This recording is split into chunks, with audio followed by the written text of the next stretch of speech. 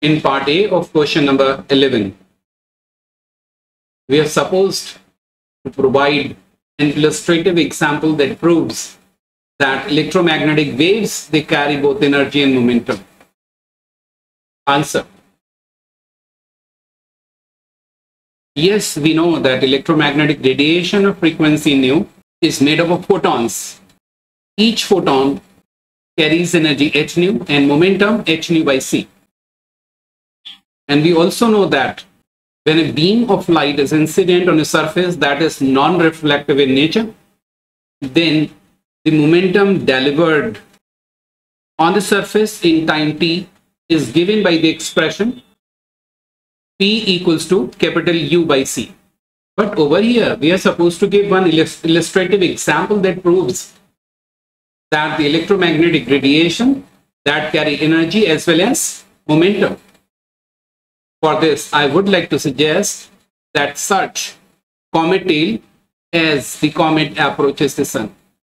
As comet approaches the sun, then its tail, made up of dust and lighter particles, becomes directly away from the sun is because the large number of photons, they strikes on these light particles and push them away. And that is why the tail of the comet is directly away. This clearly illustrates that electromagnetic waves are radiation that carry both energy and momentum. I would like to show image from the net itself. In this diagram, which you could see on the extreme right, as the comet approaches the sun, its tail becomes directly away. And this is because of the very reason that the incident photon on the tail particles, they imparts both energy and momentum.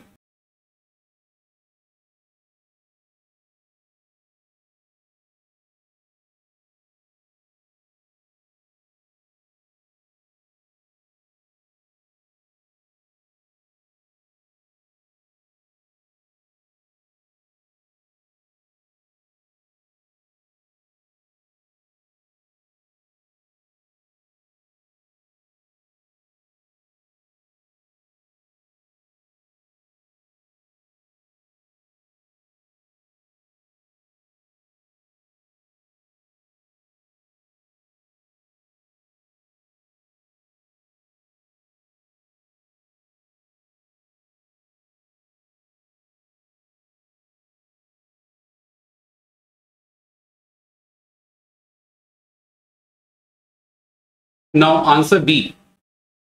In this part of the problem, we are supposed to tell one common function by ozone layer, the glass window, and the special glass goggles used while welding metals.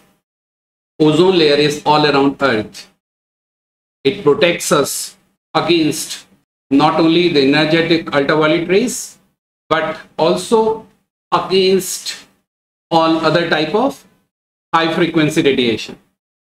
And what about these glass window? If you look at the NCERT carefully, you will notice the glass windows, they can also be used to make face mask while welding metals. In fact, not only the face mask made up of glass window, but also the special glass goggles are used to protect our eyes during welding of metals. In short,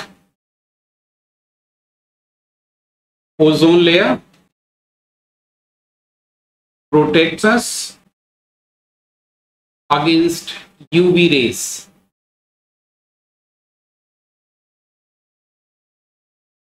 Face masks made up of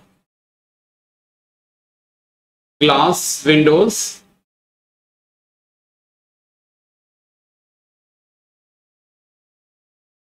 window glass,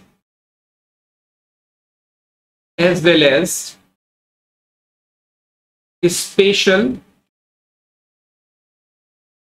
glass goggles.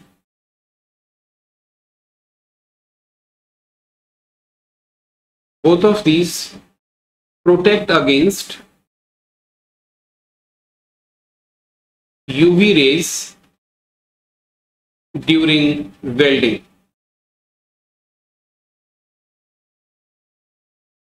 In part C of the problem, we are supposed to write an equation of speed of electromagnetic wave through the material, and that should be in terms of electric and magnetic properties of the medium.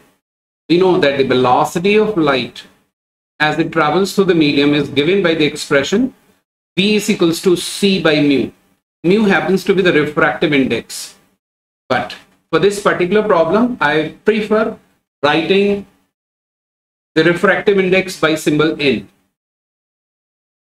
Now next, the expression of refractive index in terms of electric and magnetic properties is given by the expression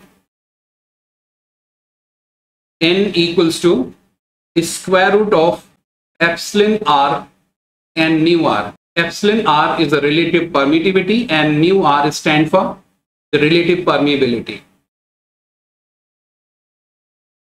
Thus, the velocity of electromagnetic wave through the medium in terms of electric and magnetic properties should be given by the expression V is equals to C by square root of epsilon R mu R.